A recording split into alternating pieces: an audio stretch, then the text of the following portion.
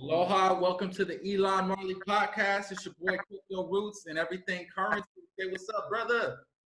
What up, man? How's it going?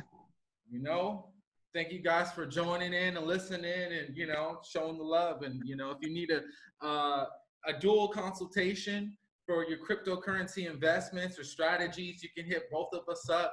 We both got different sides of the game. We've been in the game for over 3 years. And we've been grinding on YouTube. So all of our track records is all there, and everything currency is on top of it. Everything, he's on top of it. So start off. What are your most 3 bullish coins right now? 3 top bullish coins. Just give me some quick reasons why you're so bullish. And yeah, fill me in. Let me know, Three bullish coins right now. Bullish. Bitcoin. Yep. Okay. Link and DOS. All right. So I already assume why you say Bitcoin. I assume. Would you like to go over why you choose Bitcoin, just to make it clarify for all the new people? Because just so you know, it's like you can love any altcoin you want, but Bitcoin is father. Bitcoin is king. If Bitcoin decides that he's going to zero, he gonna bring 98% of the market with him. Okay, so at this point in time, remind me to talk about that. Now, why Link and why DOS? DOS because I got in that thing super early, and you said bullish, and that thing has been pumping for me like crazy, like stupid pumping. You know what I mean? So that one is just bullish because it's just bullish, and then Link because the whole market sentiment around Link is just so huge, and rightfully so. Link is doing good things, and so yeah, that's why I chose those. That's why those 3 just popped into my head. It's not like those are my biggest holds or nothing. They just kind of popped in my head first. All right, so I'm glad you brought up that. First of all, Band Protocol is coming for Link's ass right now. I'm telling you. If not, so is DOS. They all in the same game? They're all part of they all in the same game. Band, DOS, TRB. They all coming for. You know what? Only time will tell. But as you know, in the Pepsi game, as you know, in gas stations, there's always room for a competitor, if not 3 or 4 other competitors. Same thing with cars. Yeah. There's always enough room, right? You go to a gas station, there's 4 different state gas stations on each corner, all on the same corner. Each corner's got a, So people ask me why'd you get in DOS? Why'd you get in DOS? And I tell people one of the main reasons is because I missed the Link train. And I said, Link has to have a competitor. Every good business has a competitor, somebody who is going to, be a rival to what they're doing. So you brought up Bitcoin, and you're saying Bitcoin's father, Bitcoin's it, and and here's the thing. Right now, the big Bitcoin maximalists are on a fucking rampage against these Ethereum groups. I'm definitely not a Bitcoin maximalist for sure. I just know that when it comes to the movement of the markets, I just know that Bitcoin has a big say in that. But I'm not on that maximalist side. I definitely think there's way more coins that have probably higher value than Bitcoin. Okay, I appreciate you for saying that. Now, utility, usefulness. Yes, and so I agree. Now, I wouldn't classify myself as a Bitcoin maximalist, but I'm a Bitcoin enthusiast. Let's just say that. Yeah, same here. Yeah, same here. But there's room to be both. I don't know why people think you have to choose between Bitcoin and altcoin. You do not have to choose. You know what I mean? So here's the thing though, with these Bitcoin maximalists, they're starting to sound like gold bugs in cryptocurrency. Yeah. They're starting to sound like the old dudes of cryptocurrency, where it's like, nothing wrong with Bitcoin, but it's just sitting there. And it doesn't have that much versatility. It's just sitting there. And especially with the REN, R-E-N, virtual machine, and the REN, I'm like, the Bitcoin I have sitting there, I could just wrap it and then do more with it. Exactly. I can wrap it, not lose the actual Bitcoin, but wrap it and then put it on Ethereum and do shit. In my logic, if you're a Bitcoin maximalist, I don't know, put on I don't know, like, yeah, like I don't get it because it's like, bro, it's like, yeah, I get it. Like Bitcoin is cool. It's the first cryptocurrency, you know, like the market it has the highest market cap, it's been around the longest. But when you look at just Ethereum came out just with smart contracts, you're just like, man. And then hey, the show must go on. Yeah, the show must go on. So Bitcoin maximalists just sitting on their Bitcoin, talking shit about people in Ethereum. What's up with that? Yeah, no, that's definitely, if you're following a Bitcoin maximalist and you're trying to get advice from a Bitcoin maximalist, bro, you're gonna miss out on the biggest opportunity of a lifetime. Simple as that. If you don't take time to learn about crypto and see what else, you know, Bitcoin came out with the first blockchain, but if you don't see what else expanded off of that, you're gonna miss out. Here's the thing with some Bitcoin maximalists that they don't tell you is that they got in the shitcoin game early and fucked up 2017 buying all these shits, and they all went to fucking crash to zero. Then they got fucked up, and then they say, you know what, only Bitcoin from now on. So they see it rehappening, and I'm not gonna go down that road like I went down that road before, but I'm not gonna tell anybody I went down that road before. I'm just gonna say that shit. What they're trying to say is this is their main argument. And I don't blame them that this is their main argument, but this is not a main argument to hide behind, okay? The main argument is you cannot tell me what is the infinite supply of Ethereum. You cannot tell me what the exact supply of Ethereum is, and so therefore it's not real money and da-da-da-da-da, right? You know, just because Ethereum doesn't have a max cap, that's one of the biggest things Bitcoin maximalists try to hide behind. Right? I understand that's a good question, but they try to hide behind that's not real money. It's not worth investing. It's like, yo, there's all types of games in economics that, you know, so they try to hide behind. Yeah, there's a utility to it. And what people don't understand about, you know, there's an argument that could be made that having a fixed supply could actually be detrimental to the long-term success of the blockchain, because what happens when the coins run out? And what happens when people only get 0.1 Bitcoin for mining, you know what I mean? And they're not profitable anymore, you know? So those are things that still have to be worked out in the long run. Well, that's why I like Ampleforth so much, because there's a major problem with inflationary currencies. And then there's a problem that people don't talk about with deflationary currencies, because they're not using it as a currency. They're using it as a store of value. So they're not wanting to spend the Bitcoin. And that doesn't help as a form of money. So I like where Ampleforth is coming from, you know, about the elasticity, being able to. And Bitcoin maximalists get mad when you call Bitcoin a store of value, but it's like, bro, that's the smart. If it's gonna be like gold, that's what it has to be. It has to be a store of value, just like gold. You know what I mean? Like, here's what's gonna happen is they're just gonna get left behind. It may come to a point where Ethereum or another cryptocurrency, like, you know, Wi-Fi just can do everything Bitcoin do and more, you know? For sure. And still have a max supply, right? You know, so like what happens is that they're gonna, I see them as the old folks of crypto now. And it's like, yo, this shit's only 10 years old. But it's what it is what I want to stay away from is the tribalism. That's the thing. I was saying that's the biggest problem in cryptocurrency is the tribalism. You will lose a ton of money. My bad. Go ahead. No. Even in Ethereum, there's tribalism. Even within Link, there's tribalism. Like within every coin, like it's just like people. It's like, bro, you can't even. Like the tribalism is so bad. It's like I could be like, yo, I like energy coin because it's quick and fast, and then people will hit me up and be like, you're an idiot, XRP is faster, you dumbass. And I'm like, bro, like it's not even that serious.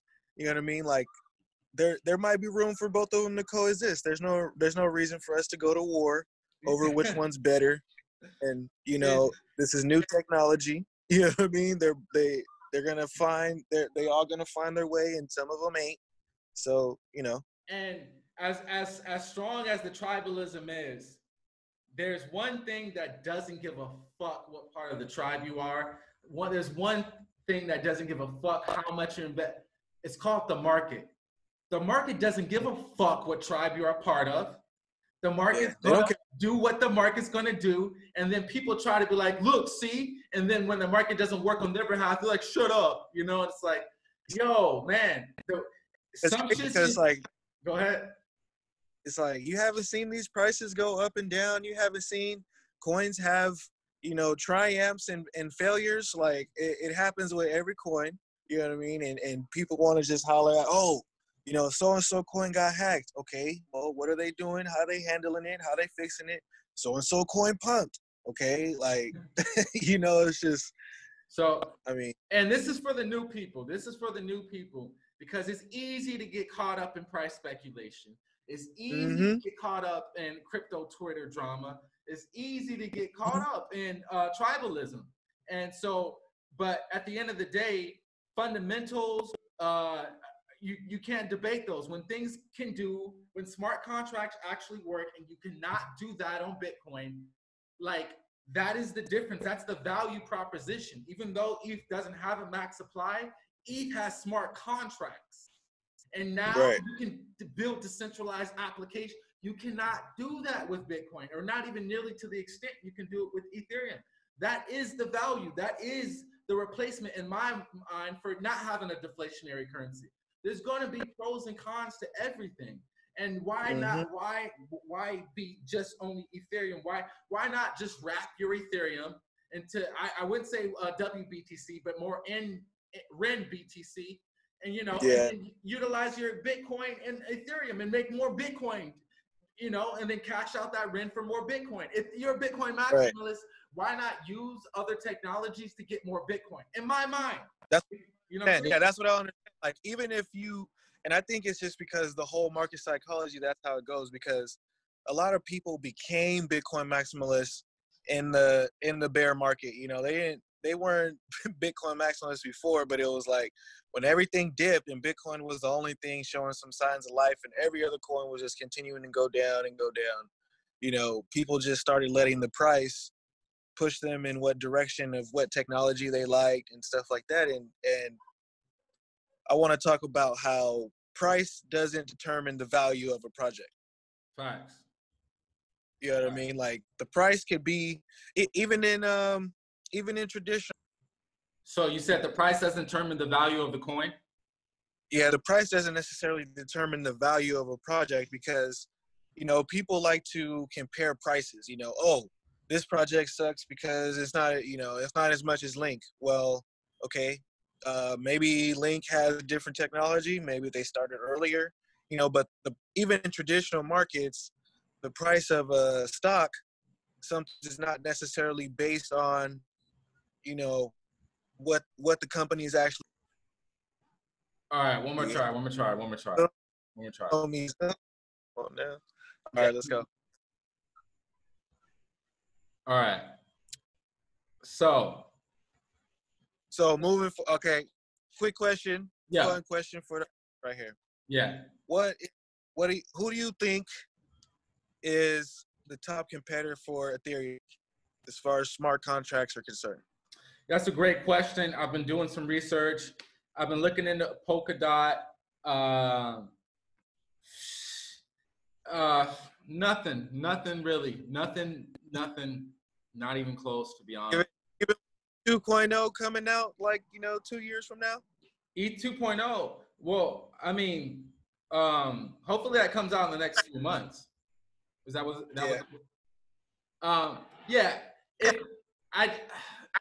Ethereum does need a competitor. And why would I say that? It would be safer for the whole ecosystem, cryptocurrency as a whole. If Ethereum had a competitor, I think I would feel safer knowing that there would be a smart contract platform that can do relatively the same things, hopefully, if not better, just in case things just go wrong or south with Ethereum. Well, I mean, Ethereum Classic, at the end of the day, even though they got 51% attack the second fucking time again, they're still capable of doing what Ethereum can do. as long as more money and more adoption is put, and more miners, obviously.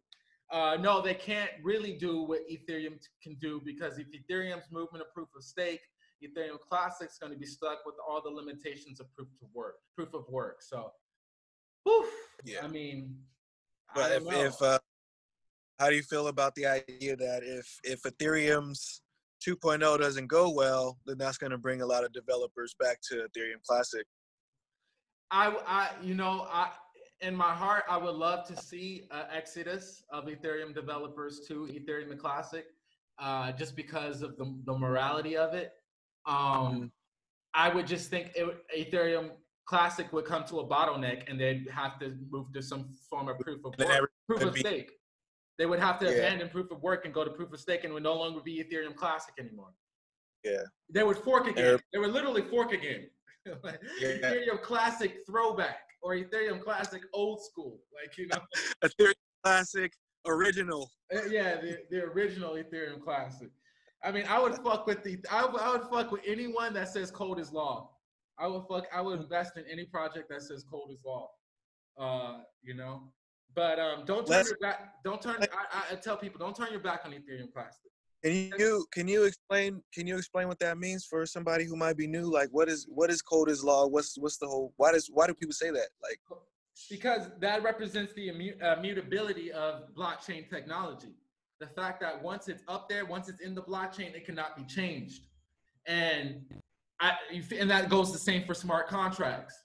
So yes, I understand that mistakes happen, but at the end of the day, if you push some code to production that other people have, value and stake on the line, then you need to abide by, in my opinion, the rules of decentralization. And one of those rules are immutability, and things cannot be changed.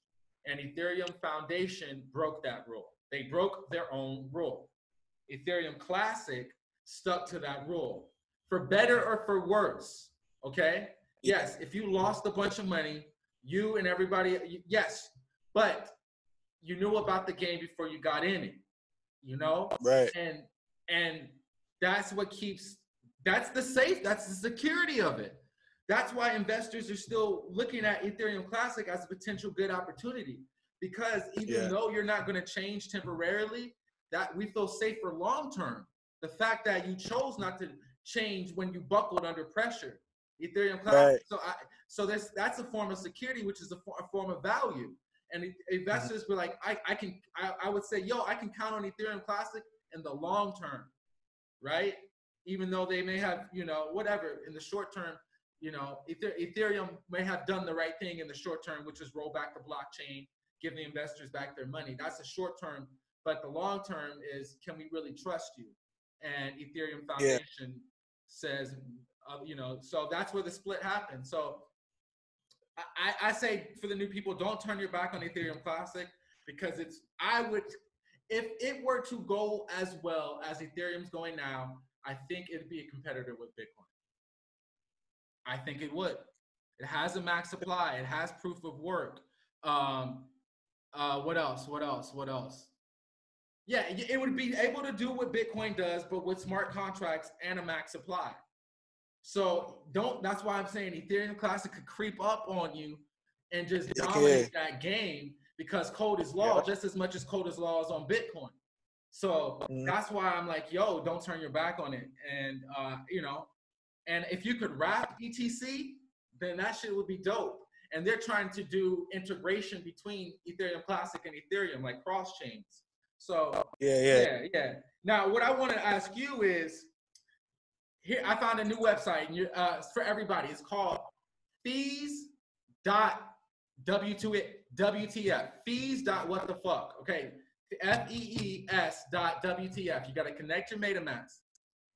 It's gonna hurt, but it tells you exactly how much you spent in fees the entire time you've been using that MetaMask.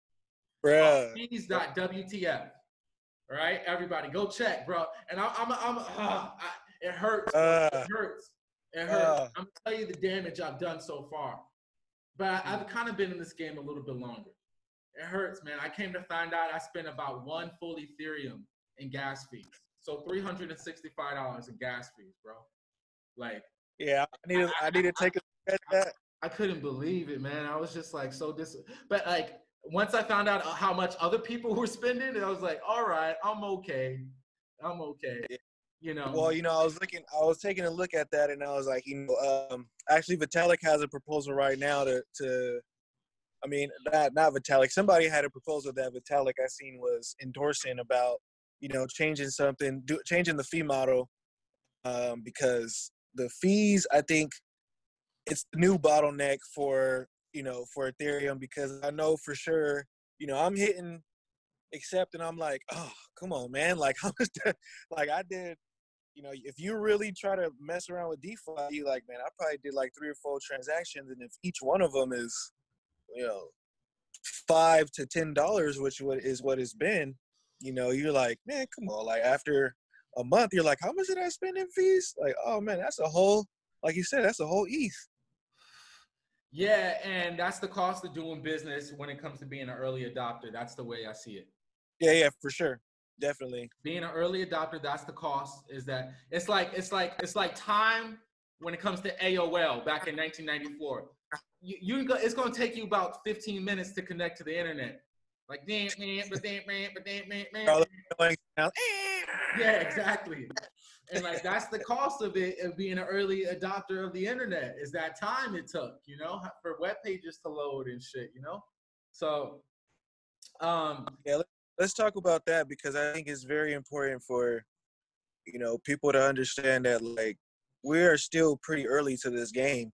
Even if you're brand new, listen, like if this is your first crypto podcast you ever listen to, like, we are still early to this game as far as what's being developed, what's being built, what the ideas are, and stuff like that, and there's still time to take your time, learn what you need to learn. Don't start rushing in. Don't start FOMOing in thinking, it's all about money and you're going to miss the boat. Like, we're still pretty early.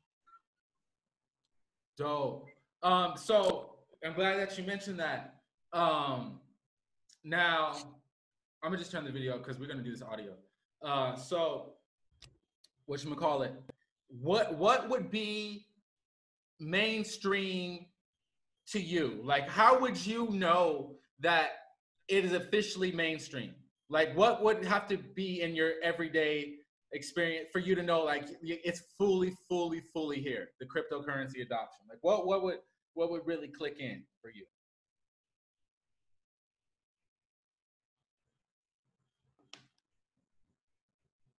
Yo, Jay, you turn your mic off. Yo. All right. Can you hear me now? Your mic off, brother. So what was that? Did you hear me? Oh yeah. I said, you said, how would I know that crypto is mainstream? Like fully mainstream. Like what would it take to convince you that this shit is like actually like in full effect? Like it's here. I mean, for sure I see it happening, but in order for me to really be like, oh damn, it happened, I say I'll have to go to like, Safeway or Target or Walmart, and when I click payment options, it say crypto. Okay.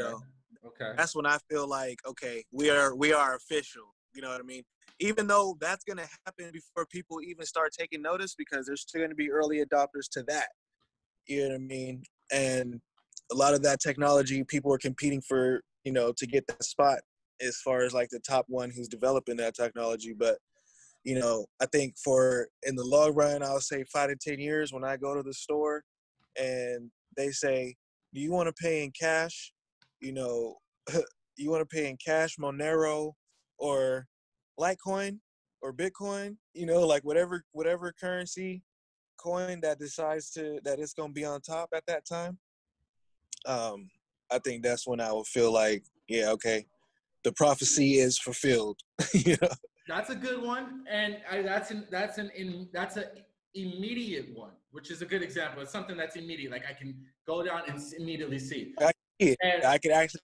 Yeah, but for me, what would be mainstream adoption, like in my eyes, would be when countries are actually purchasing Bitcoin as their reserve currency. Like when Iran actually purchases, like, we're gonna spend a couple $1 billion just to have Bitcoin or Ethereum on deck. And then another African country decides to just like, you know what, fuck the US dollar, we're using Bitcoin. And I think that's when the real money will actually enter, is when more and more countries are actually reserving their wealth in the form of Bitcoin or Ethereum. Then we're gonna see a shockwave and like of money like we've never seen before, you know? Like that's when the tsunami of just money starts pouring into cryptos, when these countries decide to, you know, fuck it. We're not using the dollar anymore.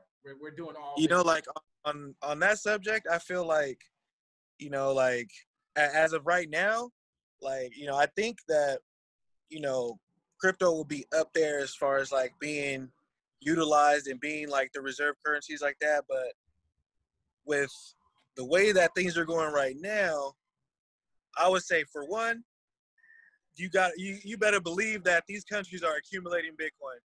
You know, you better believe that as soon as the United States said, oh, Bitcoin is not a, you know, Bitcoin as a commodity it's not a scam, they started, like, in my opinion, I think they started, you know, accumulating. But in the long run, I don't feel like in the long run these countries are going to bow the knee to Bitcoin, because you already see that they're already starting to try to create their own currencies. They're already trying to, you know, give grants to these cryptocurrency companies in order to get their technology and see what's going on here.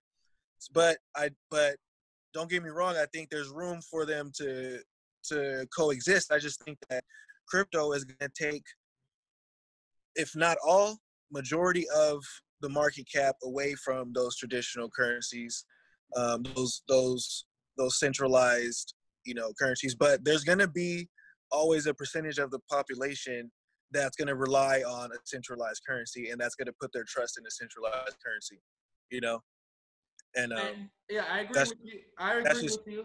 I just deal with decentralized. That's just something that we have to understand. Like, there's going to be people who need to go to a bank. You know, there's going to be people who need to, like, they're not going to be able to do their own thing. You know, maybe you know, when the millennials and the people who are middle school right now are older, then yeah, I think, you know, things could start changing. But there's always going to be that percentage of people who need to go to the bank, who love gold, who always say it's gold over Bitcoin, who always say Bitcoin doesn't have value. Like, there's going to be that crowd of people. Yeah, you know. And they're just going to be smaller, and smaller. But yeah, there's people that still write checks, you know. So exactly. Yeah. That's my whole. Still people that write checks. It's good. At the end of the day, it's going to be a matter of convenience. It's just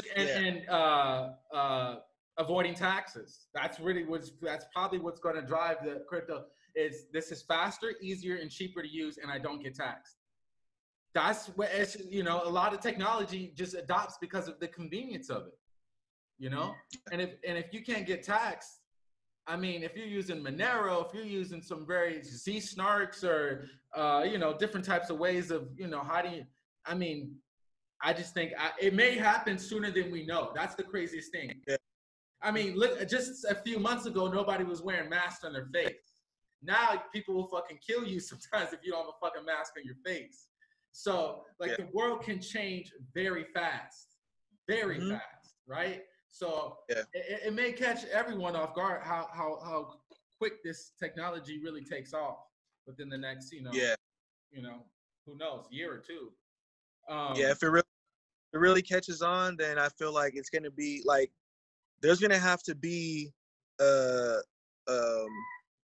time of transition. You know what I mean? And that's what people, I feel like everybody wants it to happen, but that time of transition is going to be, you know, for me being in the United States, the dollar dies, I'm going to have a hard ass time out here.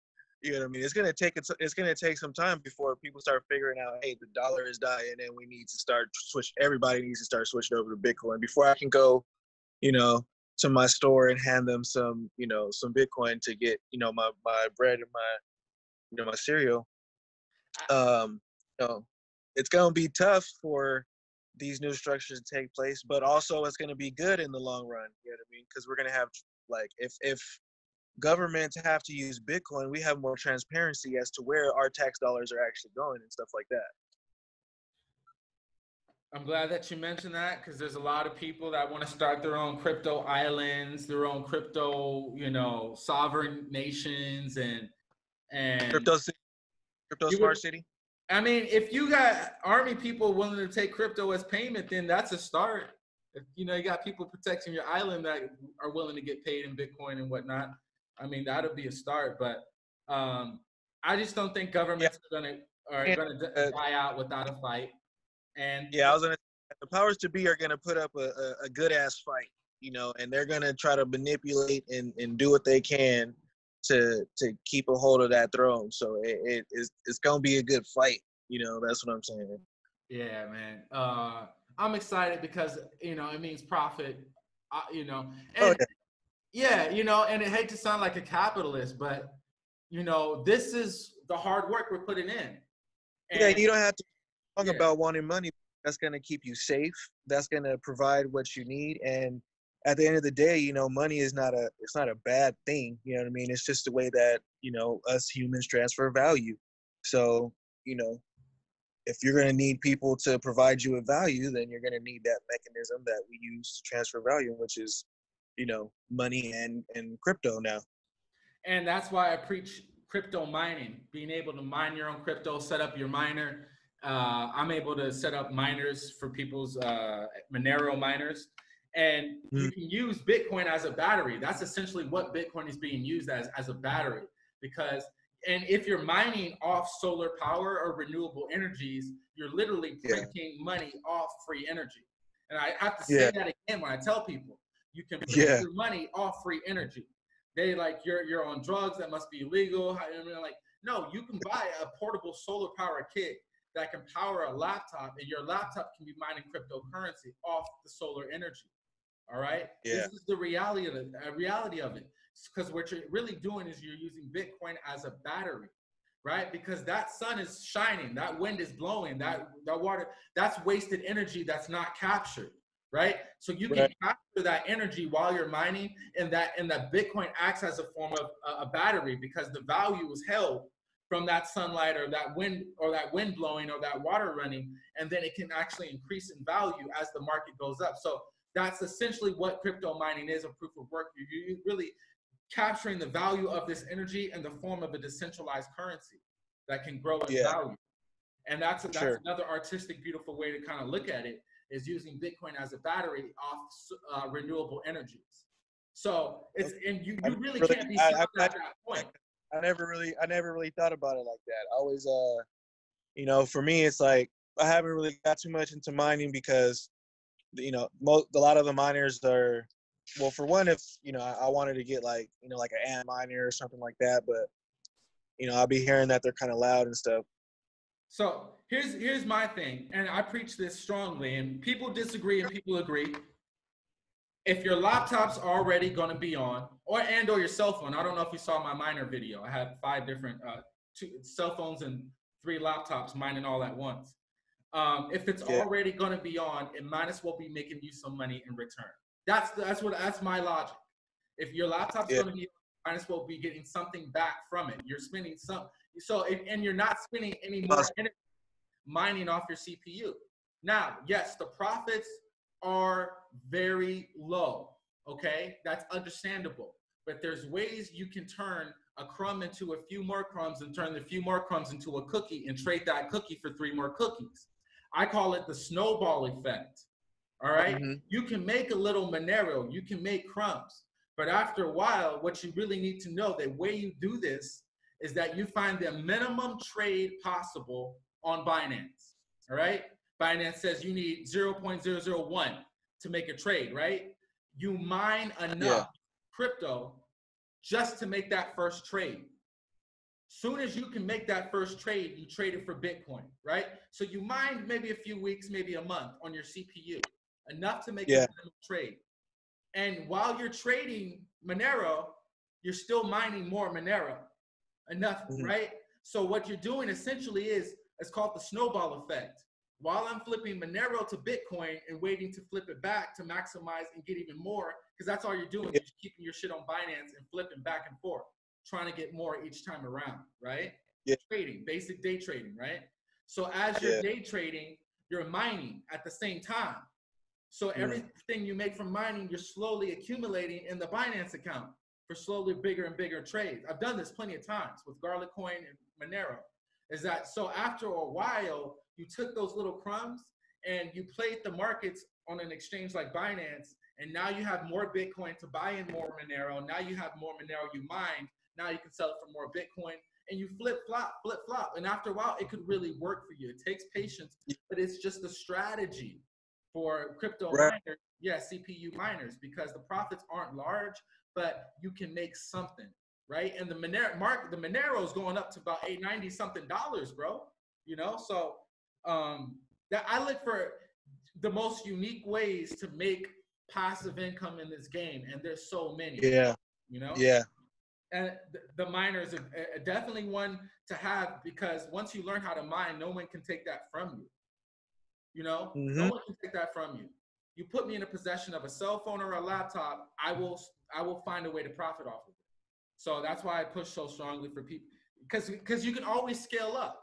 If you know how to mine on a CPU, well, you could just scale up. You could just get more GPUs. It's just knowing how the process works and joining a mining pool and getting paid. But you can always scale up. That's the thing. Yeah. You can always scale up. So yeah, I'll help you out if you want me to install a miner. No problem, bro. I got you. No, I did some. You know, when I first got in, that was like one of the first things I got into was CPU mining. I was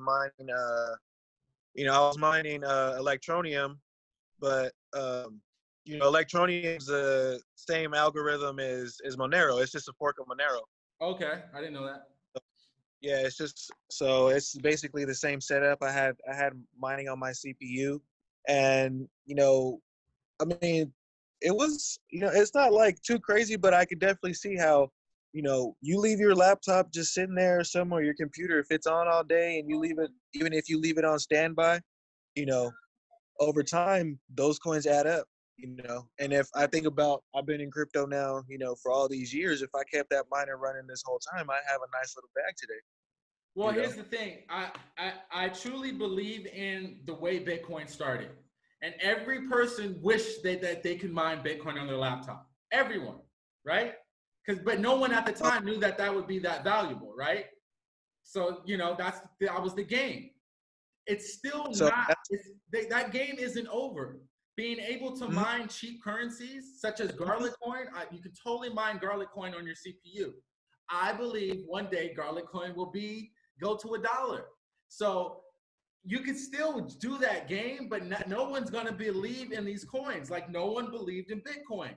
So you can still mine these shit coins, but no one's really going to believe them until the market takes off. And then you're like, you know, and then you're like, yeah, I truly believed in it. And I mined all these coins. So I love that idea, and everybody wishes that they can do it. It's still possible. It's still possible, but no one's going to. So I have a long-term Bitcoin theory. I think that in the long term, I think Bitcoin has no choice but to become more decentralized because, you know, right now it was like you said, people started off mining on their laptops, and that was the way they did it, and that's the way they secured the blockchain. And then everybody went to these huge mining farms, and they're paying, you know, this expensive electricity and all this stuff. And in my opinion, it's not going to be sustainable in the long term, and Bitcoin is going to have no choice but to go back to its original grassroots, people mining on their laptops, because, you know, for me, it's easier for me to make a profit if I'm just mining on my laptop than it's going to be for, let's just say, a company that has millions of dollars in overhead, employees, and, you know, venture capitalist investors, you know, in the long-term run of Bitcoin over, you know, I would say maybe, you know, 10 to 15 years, you know, when the mining rewards are so small that, you know, if you were to mine a whole block, it's not going to be worth it for you to have a huge $1 billion mining farm, $1 million mining farm. Well, ultimately, that depends on the market value of it, but I totally see where you're coming from. It'll be interesting. I mean, go ahead. Price of Bitcoin $1 million, and it probably won't matter. But yeah, I mean, do you really think Bitcoin can hit $1 million? Huh? Do you really think Bitcoin can hit $1 million? You know, I don't know. I haven't, like, me personally, I haven't speculated that high on Bitcoin. You know, like, people say it can hit $1 million, but I think they say in order for it to do that, it would have to overtake the market cap of gold. So yeah, I'm not sure about Bitcoin going to $1 million myself. I think it's totally possible. I don't even think that's a high bar, to be honest. You think go higher than that? Absolutely. If countries are using Bitcoin as their gold, as their reserve, I mean, countries are going to start outpricing and outbidding each other. Like, you know what I'm saying? Like, you know, and I don't know. I think ETH can be 10,000 easily. You know? Yeah, that's for sure. I think ETH at 10,000. I think ETH at 10,000 might be kind of conservative. Just looking at everything that's built on ETH and every, you know, just yeah. I mean, once grandmas start getting into this technology, I mean, then we're finally there, you know? Once we're finally there. So what it's gonna be is like, you know, grandma's gonna get into the technology, but like I think we're so early, people forget that like by the time grandma gets into technology, she's not even gonna know that she's using it. Yeah, that's kind of the whole point, exactly.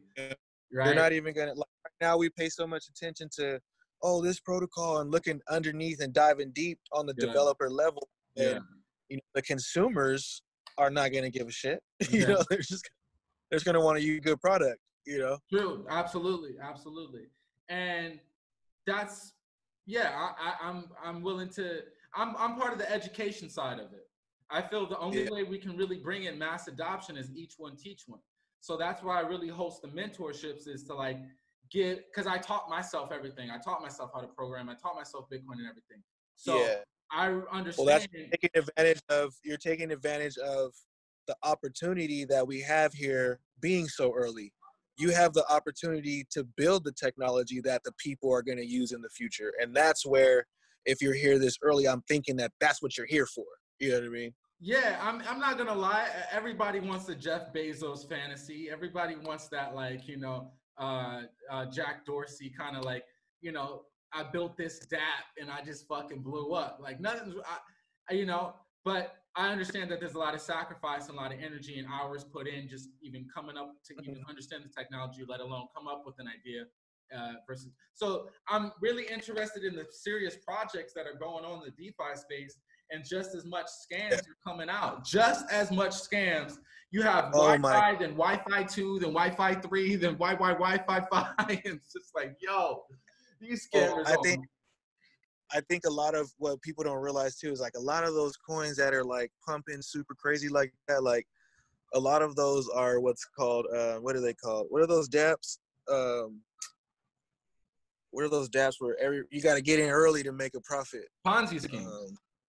Yeah. Well, definitely I will say they're Ponzi schemes, but there's a name for them. They call them, I can't think of it right now. Well, you can't really avoid that, to be honest. There's certain ones you got to get in early versus the people who got in early, like Wi-Fi. Anybody who started liquidity mining comp, or like, they got in early, and you can't really avoid that. And those people should always be rewarded because they are the ones who are attracting more people to the space. So it's hard to avoid people getting in early and making them more of a profit. You know, it's really hard. Yeah, because if you have what I was explaining to someone the other day is like, you have a proof of stake protocol and you're barely going live with the mainnet, you want to get as many people on board as possible so you can secure that blockchain as quick as possible. So, you know, you're going to offer super high rewards in the beginning, and that's going to trickle down over time as you get more people on board to, you know, more nodes online and more people delegating their coins in order to secure that blockchain, as far as proof of stake goes. Yes, absolutely. And here's the crazy thing about this DeFi space, especially with the meme coins, the 10Ds, is that people are damn near openly investing in Ponzi schemes. Damn near, right? I'm not saying like, because the 10s, like the 10Ds, the fried chicken tender memes. I don't know if you heard of that currency yet. It's called 10. No, I haven't. Man, you gotta check that out, man. That's like the #1 meme, DeFi meme coin right now. There's so many memes. It's all about memes. It's just over fried chicken tenders, right? Like fried chicken. But it's actually a legit product.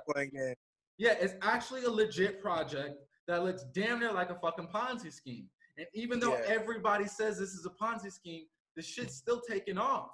And why is because the memes are so heavy, man.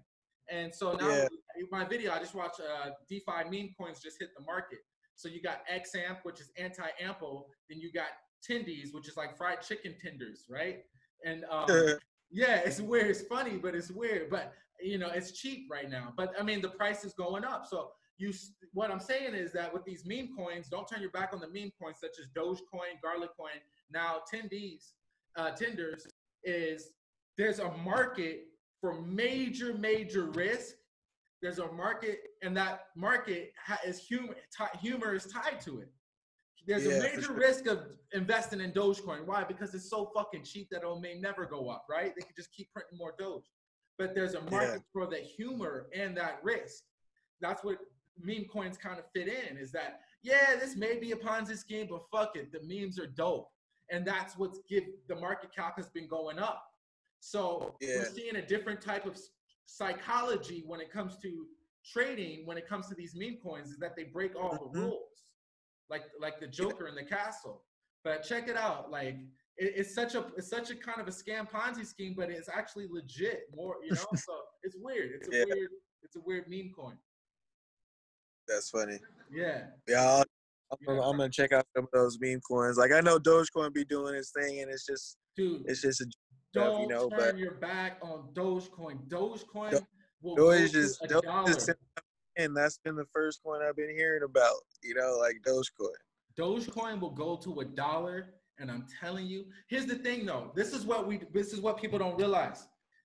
People accidentally got rich in 2017, bro. Accidentally. For sure. Over Dogecoin. Dogecoin hit a $2 billion market cap. $2 billion. People bought hundreds of thousands of Doge as a joke and fucking got rich accidentally. When have you ever heard that before in any other form of investing? Never. Cryptocurrency meme coin. Never. You know? Like, so it just goes to show that the power of this technology, it will always surprise you. There's always something coming out where I'm just like, yo, this shit is crazy. Especially with Aave credit delegation. You heard about that with Aave? Aave. No, I haven't. Credit delegation, bro. They just dropped this shit. And that's why I'm hella bullish on Aave. Credit delegation. So you know how when you go borrow money from a lending platform, you got to over collateralize, right? Yeah. Right? We get it. We understand in the DeFi space. But to anyone who's not in DeFi, they're like, why the fuck would I do that? Why would I need to? Why would I have to put more money up front when I can just go apply for a credit card and get maybe 100, maybe a couple thousand up front, no collateral, right? My credit score is good. Like, this is how it works. So they're able to get money for nothing, really, right? So, and now you're telling me if I want to borrow money, I got to put up way more money and get less money back? Fuck that shit. There's no real incentive for me to go to decentralized finance when I can just use credit and debt, like, you know? Right. So that was the biggest problem in DeFi. How can we issue money to people with no collateral? Flash loans, yeah, we can do it, but it has to be the same transaction. So how can we do the same thing and have it stretched out over a month or a year, like a real credit card, right?